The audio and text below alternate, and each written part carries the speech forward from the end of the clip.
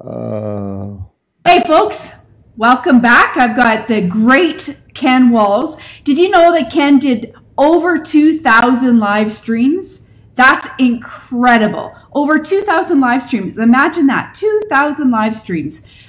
I mean, I don't know anybody who's done more than 2,000 live streams. So welcome, Ken. Ken, Thank you. Coffee with Lisa show. For those of you who don't know who I am, my name's Lisa Patrick, and I love to interview experts like Ken. So let's get right into it. Tell me, Ken, 2,000 live streams. Where did you start with that?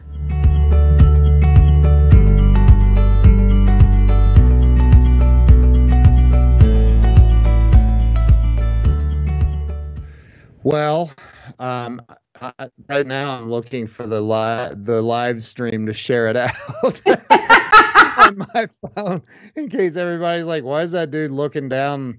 So there, I just shared it. So I've told this story many times. We both are friends with Grant Cardone, and it was probably about.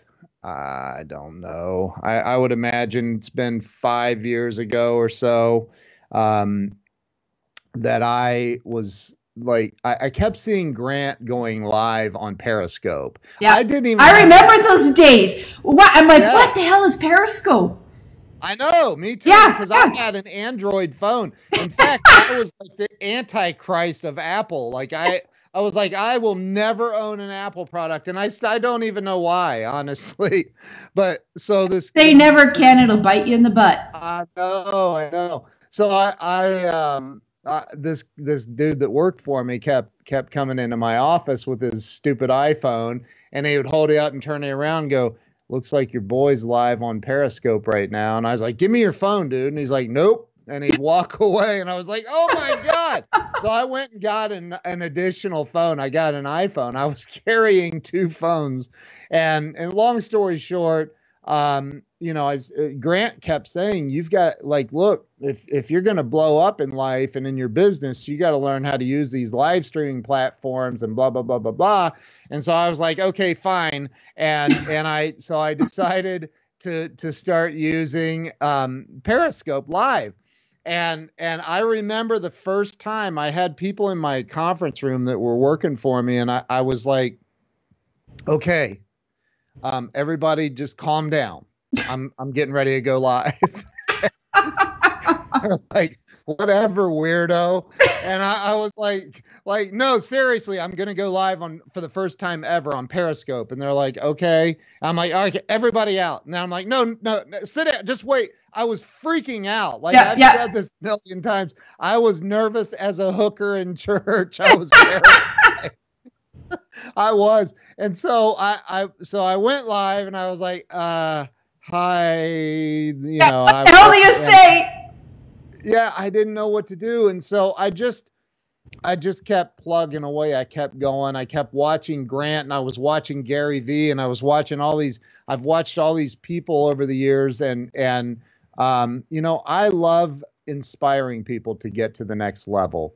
Yeah. And what I love about live streaming is it gives me the ability to in fact, I have a course on it. It gives me the ability to reach a lot more people than if I just had my immediate circle of employees or friends or colleagues or whatever around me. So so I've done, I don't know, it's somewhere in the vicinity of a couple thousand live streams across like every platform that exists. Yeah. And those live streams, the majority of them aren't just you like a fire hose. It's you having engaged conversations with experts all over the globe, talking about business and life and challenges and obstacles, and being really very vulnerable in the situation. Yeah. Yep. Absolutely. Hey, Bob, how's it going? Bob Huey's on. He says, I love this. Enjoy my coffee as I watch you. Good to hear, Bob. Yeah. I finished mine before we started. I need some more coffee. Yeah, I mean, look, live streaming has changed everything for me. And now I have my show and podcast and I've interviewed very pleasure to be a guest at. Thank you very much. Yeah. You know, this my turn. So Bob says he's doing well. Fantastic, Bob. It's good to hear. So my question to you though is, and I struggled with this. I mean, we both know Hank, Norman, and Steve really well. And, you know, one of the big challenges that I first had when I remember the first time I went live, it was with a girlfriend of mine named Julia. We're sitting in bed, she's at her place, I'm at my place, sitting in bed, and we're trying to find, like, what's this Facebook Live stuff, right? And all of a sudden I press the button. Now I'm in my pajamas and she's in her, and all of a sudden we're going live, and I like throw the phone. I'm like, oh my God, we're live. What do we say? What do we do?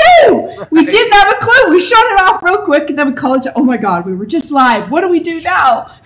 Like, right. Nobody saw us, really. Like, nobody saw us. But right. Having said that, it does take some time and some energy and some thought around how are you going to present yourself? What are you going to say once you turn that camera on? And I know Hank right. talks about, you know, press record, hashtag press record. And the only way I think that you get better at it is by pressing record and making mistakes. And nobody, you know what?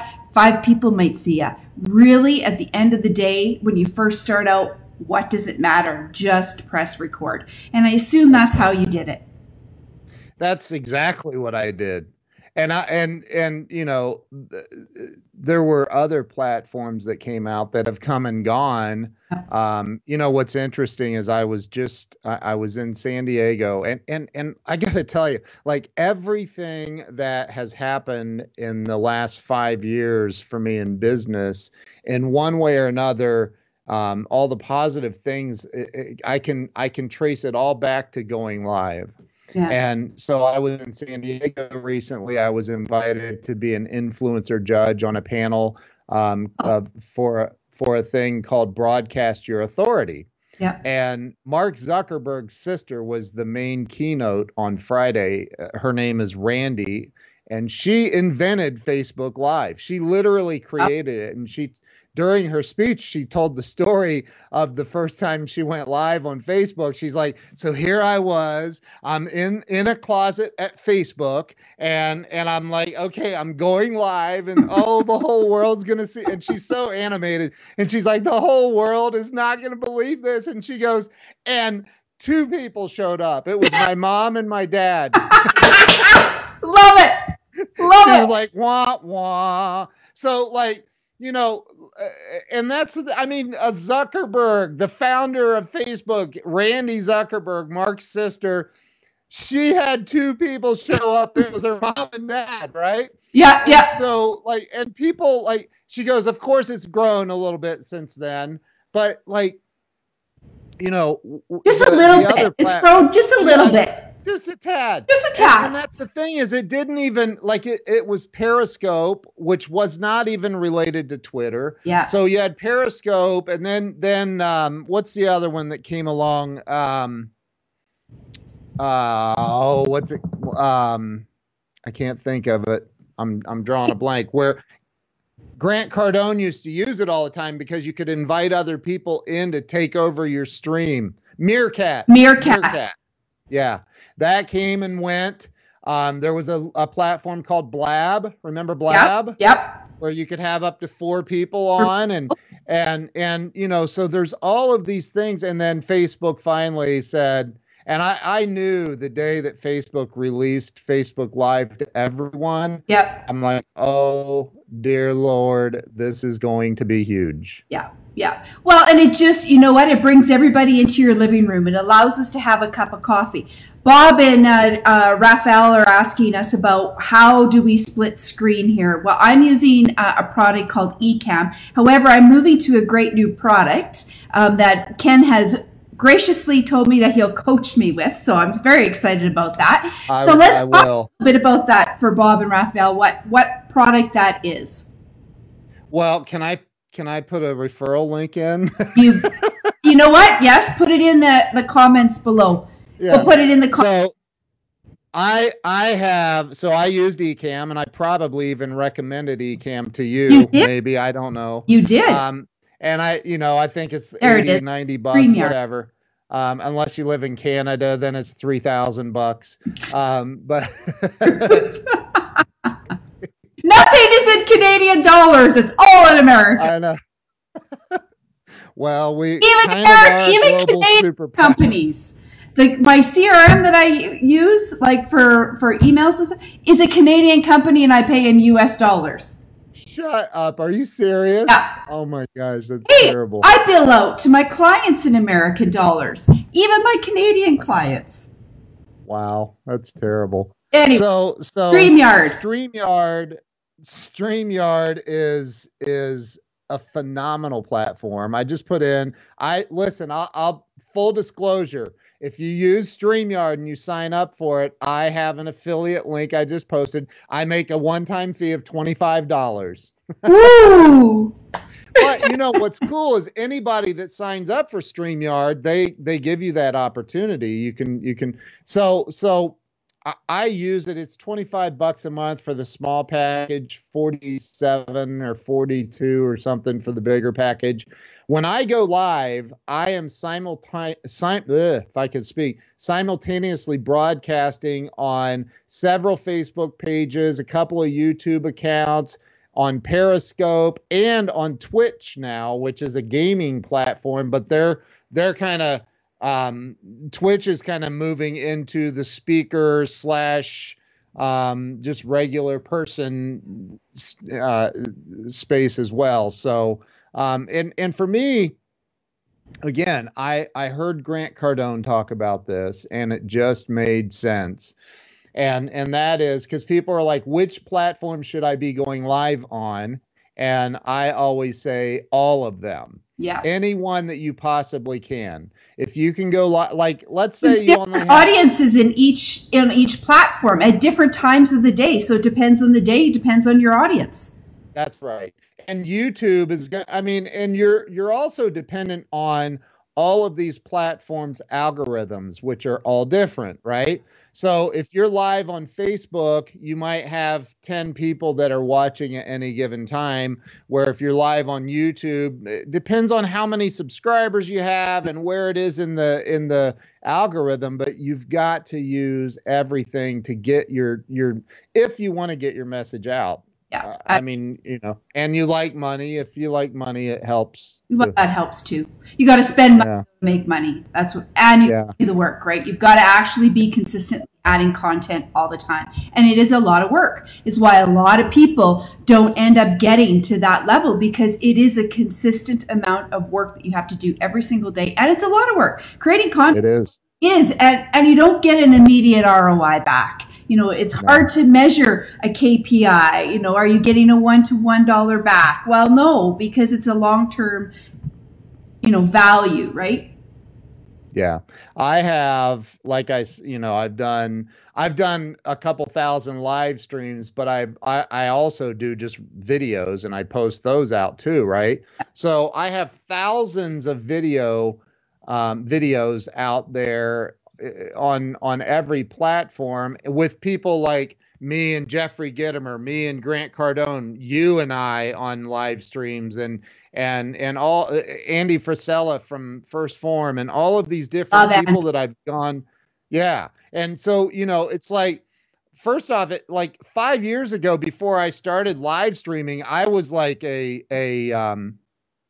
I was just a guy that built websites in Columbus, Ohio, right? So you use StreamYard, right? So what other tools do you use so that people that are listening know what tools that they have to use besides StreamYard? I mean, you need what? A good mic, a good camera. I recommend the Blue Yeti. I'll come back to the Amazon thing. Remind me to tell you about Amazon. So I have the Blue Yeti, and I use a Logitech 4K webcam. Yeah. So you don't have to spend. I mean, the Yeti's $109, I think. The US dollars. I had to throw that in there.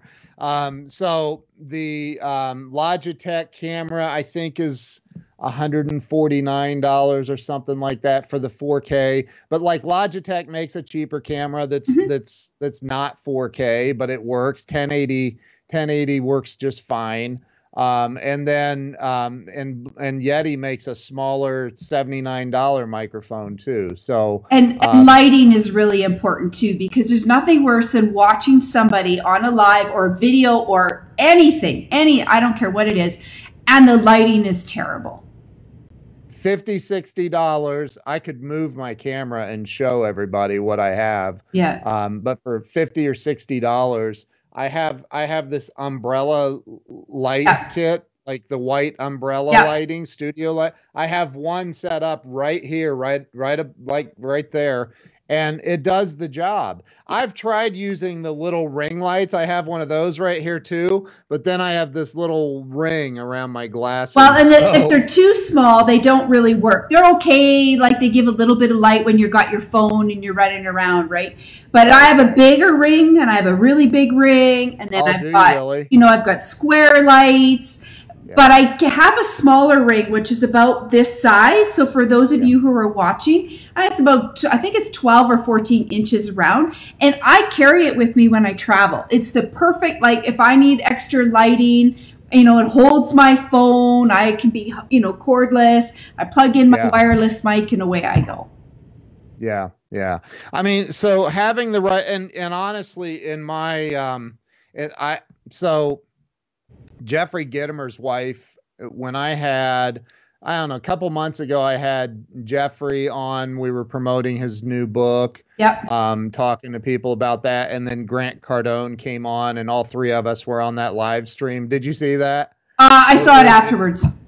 Okay. So it was pretty cool. And then Jeffrey's wife called me afterwards, and she's like, "You have to do a course." And I go, "What?" Well, I thought she was trying to sell me a course. What did I do? Then, I need a course. She goes, "No, you need to teach people how to do this, because people don't know." Yeah. And so I did, and it's been phenomenal. And as a matter of fact, today I'm doing some more video content to add to my course, because I'm taking it to a different level. And you have a podcast, right? And so. One of the things that Mark Zuckerberg's sister said, I'm going to mute this thing over here so she doesn't pick up my voice, is she said the biggest opportunity for people that own a business, entrepreneurs today, the biggest opportunities are, number one, she said, doing like a flash briefing for the Alexa voice devices, right? Alexa and the Google Home and all that. That was the first thing she talked about. She said, number two, she said, of course, I'm biased, but doing live streaming so you can get your message out there about who you are, what you do. And here's the cool part. And I try to explain this because I know a lot of people are like, "Oh, but I do videos and I have a video guy that edits all my videos and takes out all my ums and ands and uhs and all of that." And right. Which I watch some of my videos once in a while. I'm like, good Lord, my favorite word is So so I'm and it is what it is. Yeah. Here's the thing. The difference between an edited video and going live is an edited video. If I send you a video, a link to a YouTube video, and you watch it, you'd be like, "Wow, man, Ken put some bombs in the background and they were exploding and there was cool music playing." But you're going to know that was edited, right? Yeah. What you don't get in an edited video is raw authenticity. Yeah. And raw authenticity, being real, is what people buy. They buy this, the energy. They know if, hey, Lisa, you can't fake a booger falling out of your nose on a live stream. You can't cut that out. And it's like, oh my God, she's human. I want to talk to her. Yeah, right? exactly. People are doing the edited stuff, and it's cool. I do it too. But you also have to show your realness, your authenticity.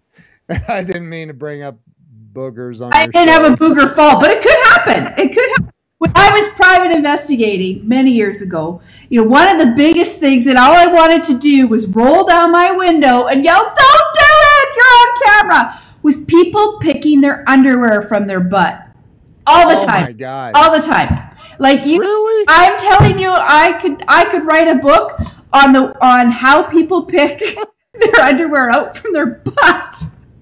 all the time, right? Wow. You know, and in fact, one time I caught one guy, he was doing the old drop in the mouth, right? Eating his boogers, and I'm like, oh, if this goes to court, buddy, you are going to be so embarrassed. Like, gosh, anyways, but having said that, you can, though, I agree with you about the edited videos. Here's where I disagree with you, and I agree with Hank Norman. If you press record on your video and stop it, and then push it as a video, you can get that authenticity and the genuineness out of it, as long as you're not talking from script.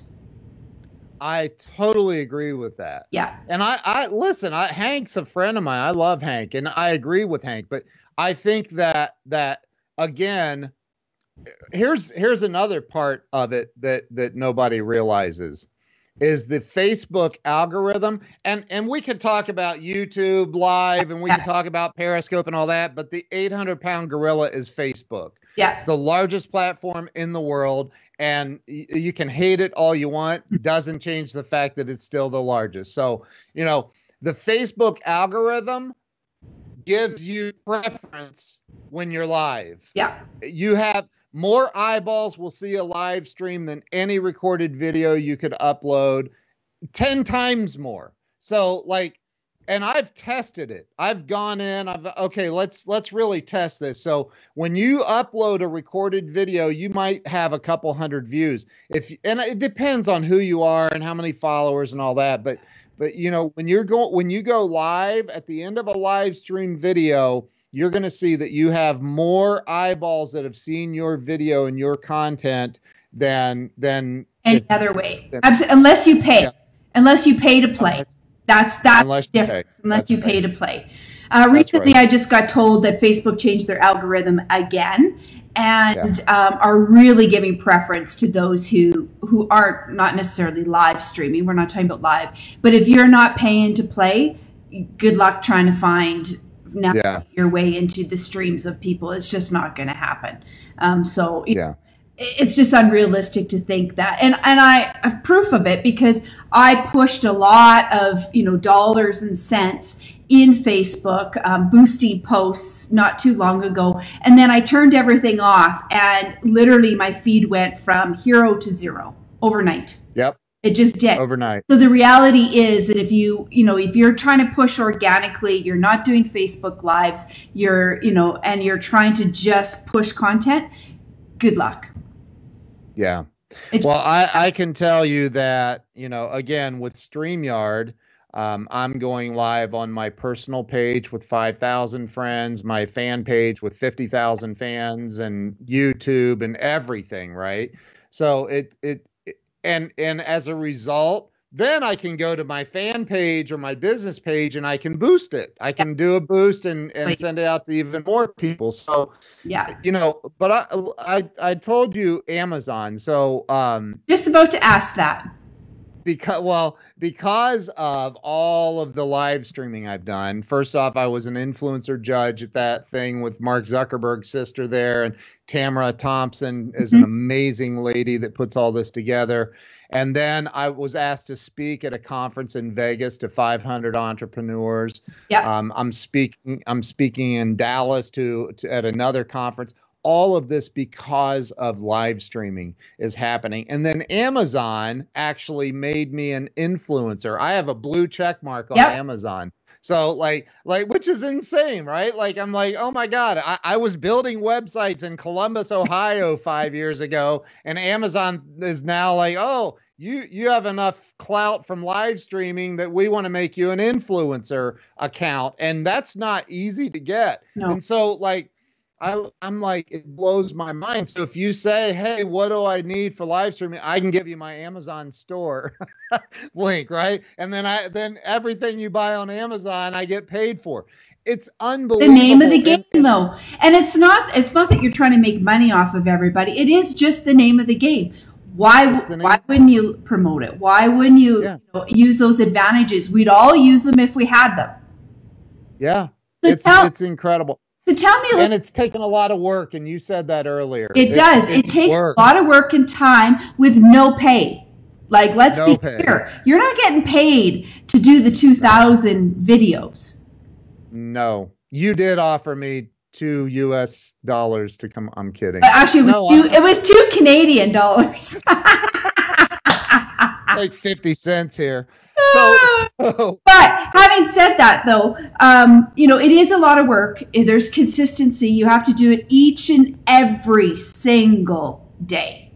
Like, let's be clear. Every day. Every day. Every single day. Yeah. I mean, you and I have been friends for a long time. It's been years. I've seen you, ups and downs in your business, where you are. I mean, I'm so proud of you where you are today. I mean, you're just doing this, which is fantastic. Yeah. So I'm glad that I'm part of that journey with you. Thank you. So same. Tell me, what was the biggest challenge, Ken, that you had to overcome? Like, I know you've got live stream courses now. You're speaking more. You're doing a lot of coaching. So if you want to coach, this is the guy to talk about live streaming with. But what was the biggest challenge that you faced from 5 years ago when I knew you to now? And what did that you do? Is a great question, and I think I have a halfway decent answer.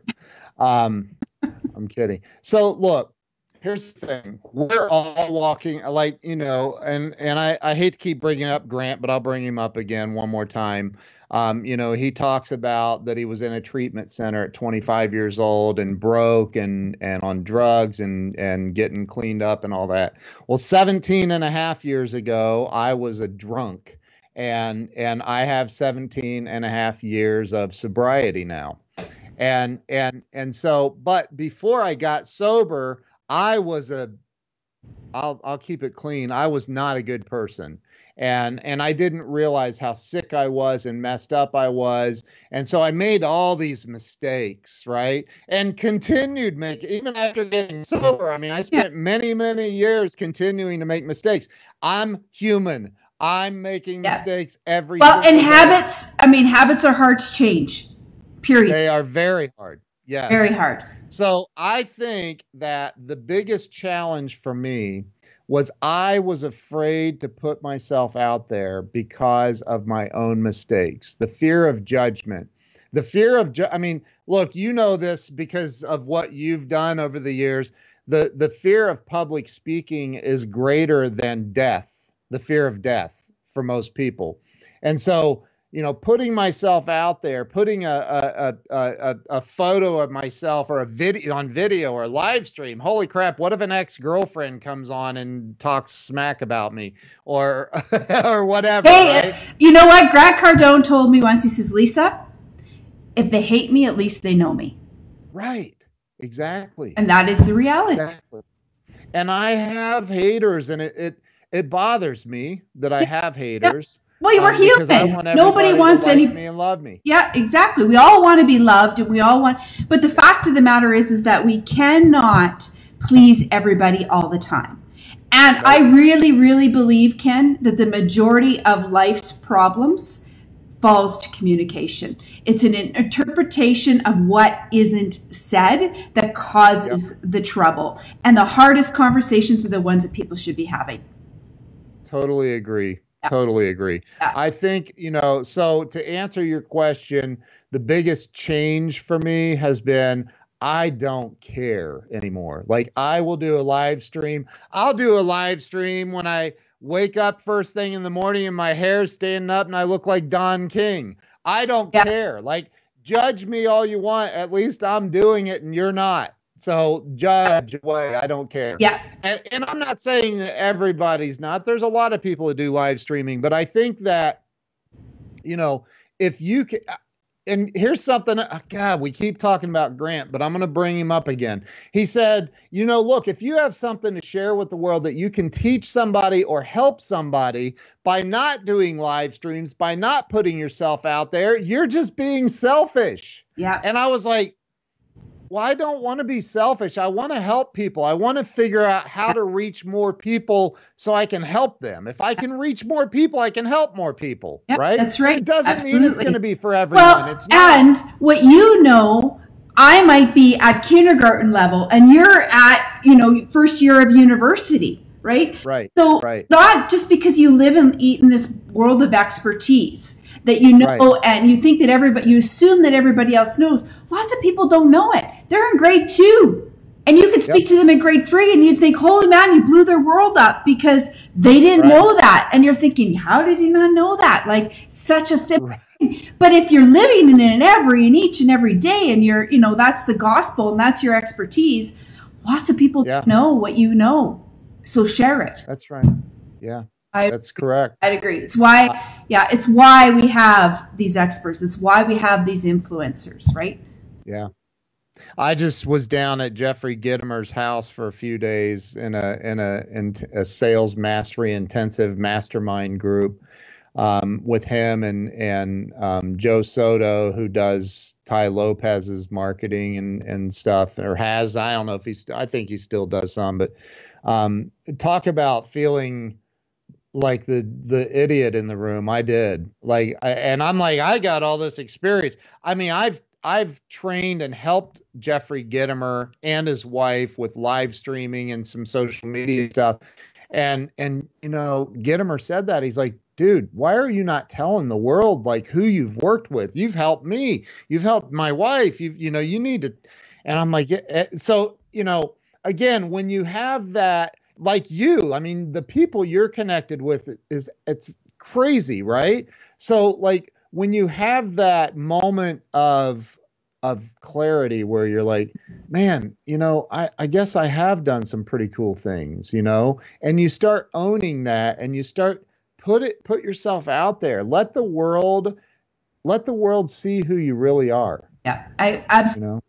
And, I believe in the gift, learn gift rule. And that basically is if I've learned something, it is my obligation to you to gift that knowledge to you, because it just makes everything move faster. It makes you move forward quicker. It gets to results that you need, and how dare, and I do agree, how dare I keep that knowledge to myself? I should be helping and supporting. Yeah. So what's the next step for you, Ken? Like where do you go from here? I have some, so this past weekend is when I was with Gitomer, and I had some major shifts occur. I can't really go into full disclosure on everything right now, but I have some really cool stuff that I'm planning, especially revolving around, look, I have always loved to be a teacher. When I was one of the largest home security dealers in the United States, I had a huge sales team, and I trained other dealers and their salespeople on how to go door to door and sell home security systems. And I always loved the teaching part of it more than anything. And I love inspiring and teaching people how to do what they're unaware of doing. So my focus has shifted in the last week, probably more towards helping people learn, more towards that than anything else. So I've got, I'm going to put a lot more work into my courses and delivering that material. I've done website stuff for 26 years. So that's kind of second nature. We still do those, but my focus is really going to be on delivering courses. Excellent. Well, I look for some of those courses. Yeah.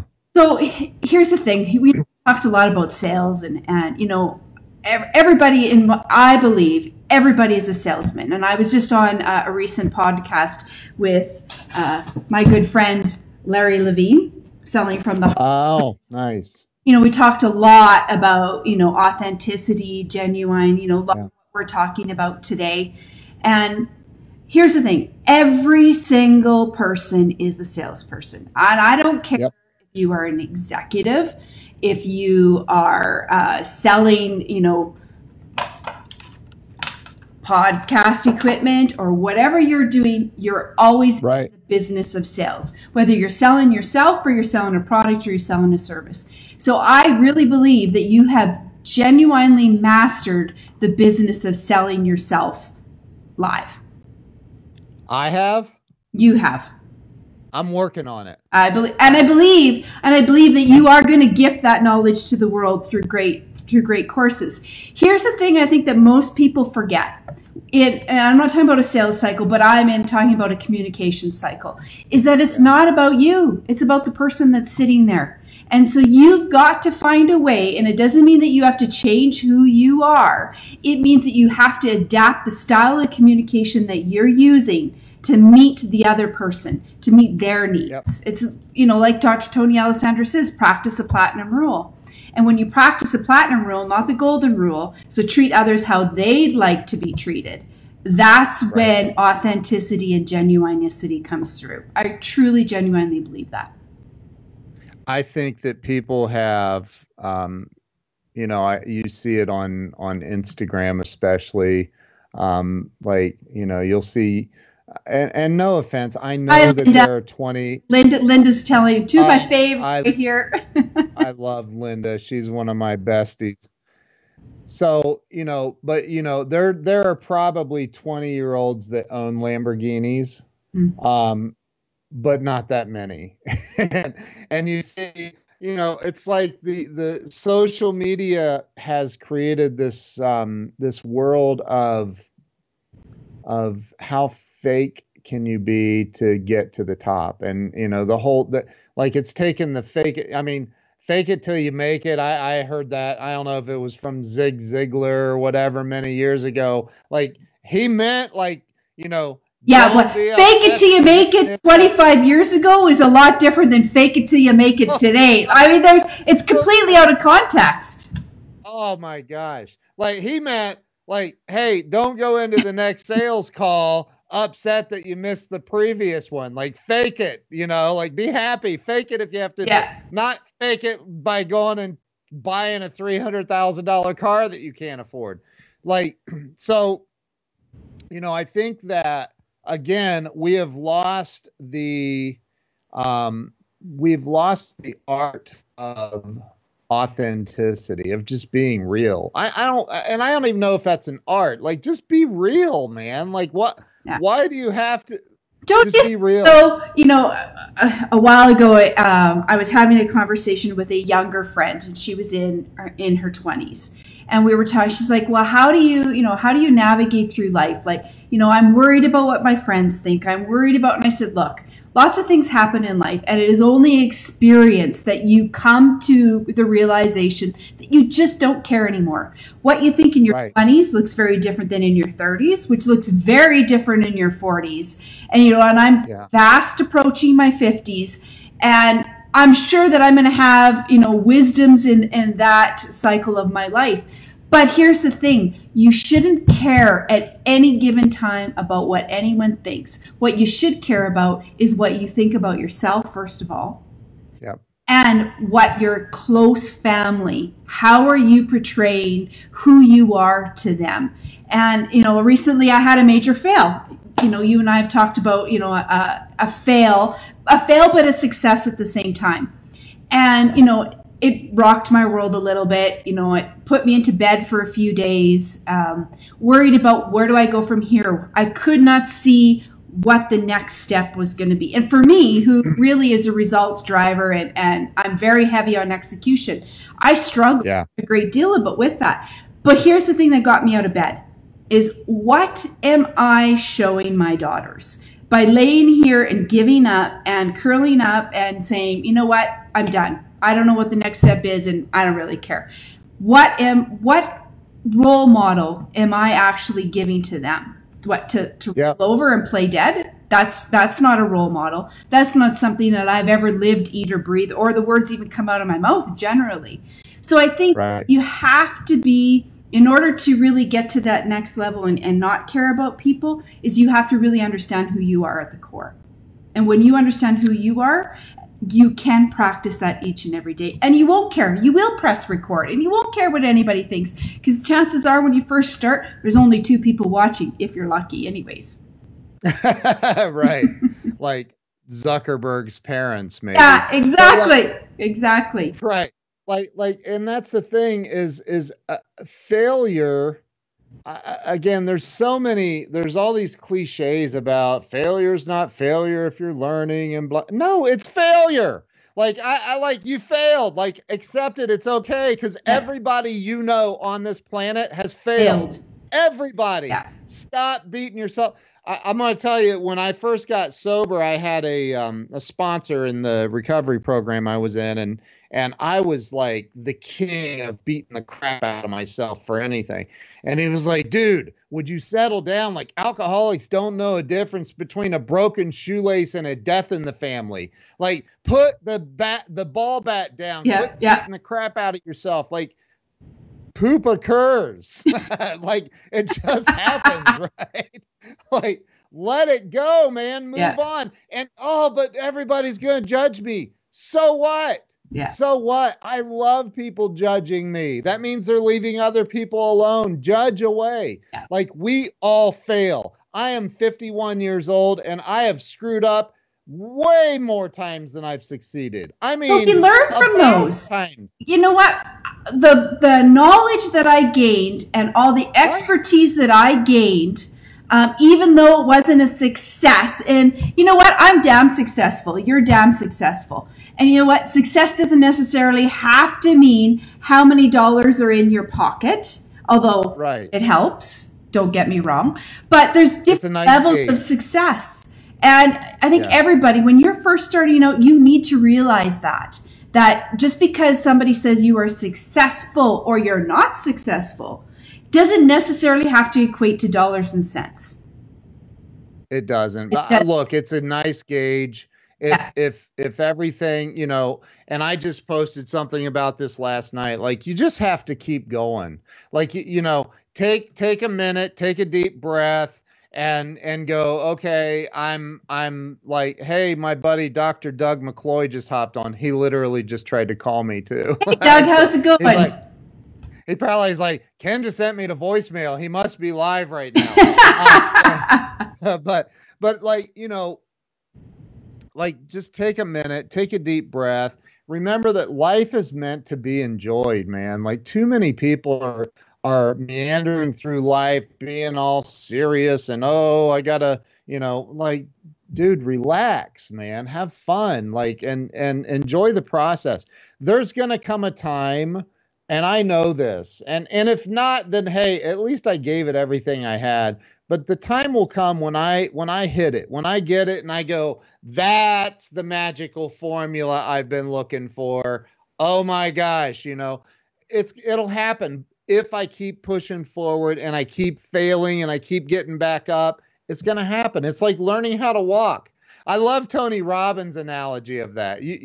Where he says, what do we do? A baby keeps falling down, falling down. We go, all right, that's enough. We're shutting this down. You're not going to learn how to walk. That's it. Forget it. No, the baby keeps falling down, gets up, gets up, gets up. I mean, that's Yeah. what we have to do. Yeah. That's it. Yeah. And you know what? And you just have to find the courage to do it. That's the other thing. That's And not everybody is built that way, clearly. Not everybody has the courage to keep moving forward. That's why, yeah. there's only 3% of the world that are highly successful. Yeah. It's because Yeah. they have the tenacity, the perseverance, and the persistence to keep moving forward. Yep. And they follow up in their sales cycles. That helps. Exactly. Yeah. Exactly. But I always do helps. say, you know what? You have to follow up consistently, 100% with the people that you know, like, and trust, and the people that you don't know, like, and trust, that you're trying to build relationships with, because they're not going to do it. So, Right. like David Lee Jensen says, Lisa, you are truly the queen of persistence. But I do believe that you have to be persistent each and every day. And I'm persistent for my clients each and every day. But the bigger picture is, when you're meeting new people, and that's what's great about live streaming, is that you get to make an engagement with somebody. You actually get to make a connection. But a missed opportunity is no opportunity, number one. And number two, if you don't have a connection with somebody, how can you ever give them an opportunity? Yep. It's just Totally agree. It's that simple. And an opportunity well told, nobody can resist. Right. Right. So you've got I think got alive. what's that? I say you have to network. You've got to do lives. You know, these are the things that are going to propel your business forward. And if you don't think that that's not part of your strategy for your business development, you're very mistaken. Very. Totally agree with you. I don't care what, you know, I told a buddy of mine, this dentist friend of mine, he's my dentist too. But I told him I was at his office, I think last week for a cleaning. And I said, dude, you need to do a show. And he said, what? And I said, a show, a Facebook live show that's a podcast. Yeah. And he's like, what? And I'm like, look, man, this is a competitive industry that you're in. There are, you know, 20 other dentists within a 1 mile radius of your office. You need to separate yourself. What is it that you can do outside of standing out on the street corner dressed as a big tooth or something? Like what can you do to separate yourself and make yourself the expert? And I think a lot about that. I had this professor sitting next to me. I mean, I'm very transparent. I walked out of high school in the 12th grade because they said I didn't get a biology credit that I needed, apparently. And I'm like, well, that's stupid. I hated biology. And they're like, well, you need it to graduate. And I'm like, well, I guess I'm not graduating later. And so, but I sat next to this college professor on the airplane flying to Vegas when I spoke out in Vegas recently. And we had this conversation. I said, and he had a PhD, and I said, well, and he teaches business. And I said, well, have you owned a business? And he's like, no. I'm like, what are you teaching then? What's it based on? Somebody else's book? Like that's 30 years old or 10 years old or whatever. Like business changes rapidly today, especially, right?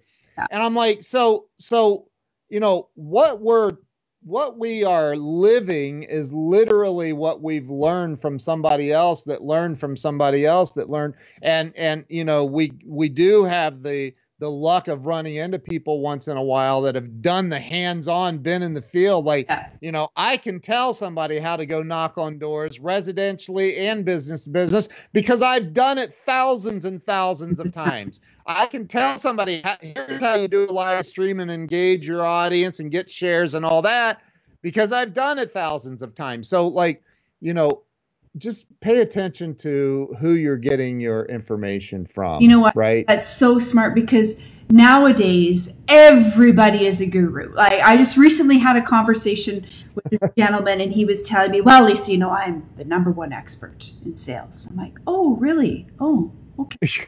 Right. How did you to be determined that you were the #1 person in sales? Well, my client told me.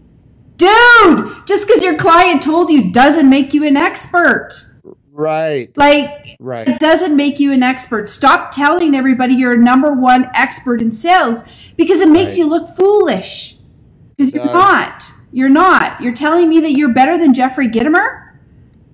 Like you're not. You just don't have that area of, you just don't have the track record, the results, right? So we do have to be, you're absolutely right. We have to be careful as to who are we getting the information from, and we have to do our due diligence and really find out, are they truly the expert? Do they really have the expertise to help us to get the results that we need? It's one thing to do the work. You could do the work. You can, you know, do all the plugging and everything that you need to do, but execution doesn't mean expertise. Execution means you just knew how to plug the buttons. Doesn't mean that you had the expertise to do it the right way. And I think a lot of people get confused with that. I agree, but and again, you know, you have to make sure. Like my buddy Dr. McCloy runs many surgical centers down in Jamaica. Yeah, I wouldn't want to go to an eye surgeon that said, well, I've been watching these other guys perform online the eye surgeries, and I think I have it, you know, I think I have it figured out. Like, what? No, dude. No, you're gonna go see Doug. Yeah, you got to make sure that you're getting your information from the right source. That's all. And you know, I mean, hey, we've all made the mistakes of. I've made the mistake of trusting somebody and moving my family across the country, and then just to find out that, I shouldn't have. And, I mean, we've all made these mistakes of following the wrong people. Yeah. It happens. It happens. And that's part of the mistake thing. That's just like, okay, you screwed up. Now pick yourself up and move forward and you will adjust. learn something from that. Just like I've learned from some of the mistakes that I've made around those situations as well. Yep. There are still nuggets that you can take away that you can apply later. So I never really consider it any longer a fail. I consider it a learning experience to move to the next. That's it. That's all it is. And so, that's it. Somebody tells you you're a failure, tell them to go blow smoke up there. You know what? Like, it's just the reality of it. All right. That's it. Well, we're getting close to our hour. And as always, wow. I have to ask you one more thing. If you were to give yourself advice to your younger self, what would that be? How much younger self? In your 20s. In my 20s, the advice I would give myself is learn how to accept failure as it just is part of the journey. I see so many people beating themselves up and they won't, it's like, well, I'm not going to press the go live button or the press record because of fear. Primarily, and the fear is 100% based around you're afraid of people coming on and judging you based on stuff you think that people are thinking about. And that's the thing is, I don't think people are actually thinking about me that much, and as much as I think that they are, right? And as you get older and you go through life, you're like, okay, like all of those things that I thought were going to happen, they don't actually happen. It's very, very rare that the bad things we think are going to happen actually occur. So, I would just say, hey, younger self, first I would have told myself to stop drinking way before I did. That would have saved me millions of dollars. But, I would say, look, you're going to make mistakes, man. That's part of the deal. Like, that's part of the deal. You can't get out of life without making mistakes. It's just not real. So, accept it. Don't beat yourself up. Don't just let it go and move forward. Keep pushing. Make bigger mistakes, right? Like I went live and my shirt fell off, or I don't know. I'm just I pressed record and I was sitting in bed. Right. So do it again, do it again. Yeah. In bed, I don't care. Just do it again. It doesn't matter where. So just keep pushing forward. That's all. That's what I would tell them. Like, you're going to screw up, dude. Like, accept it. Thanks, Ken. Thanks everybody who's tuning in. And for those of you who are going to be watching later, we're on YouTube, as well as you can go to kenwalls.com, right, Ken? kenwalls.com. To find Ken. And thank you very much, and enjoy the rest of your cup of coffee. Thanks, Lisa.